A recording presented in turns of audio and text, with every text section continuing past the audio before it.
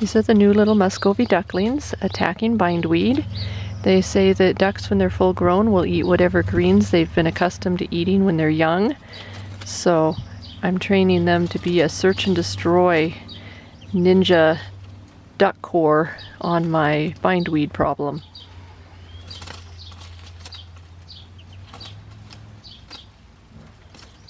They're holding back a little bit because they can see the camera and they're unsure about it. Especially that yellow one in the back. Come on guys, come get your bindweed.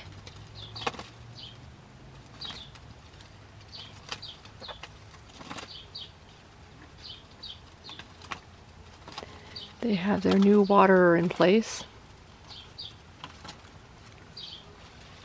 Come on guys.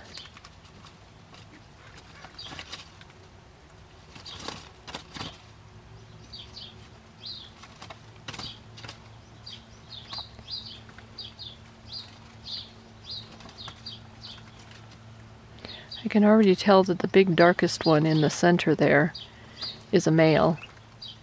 It used to be a lot smaller and it's already grown to being just a lot bigger and heavier than the others. And I think at least 2 other ones are males, but that dark one is for sure.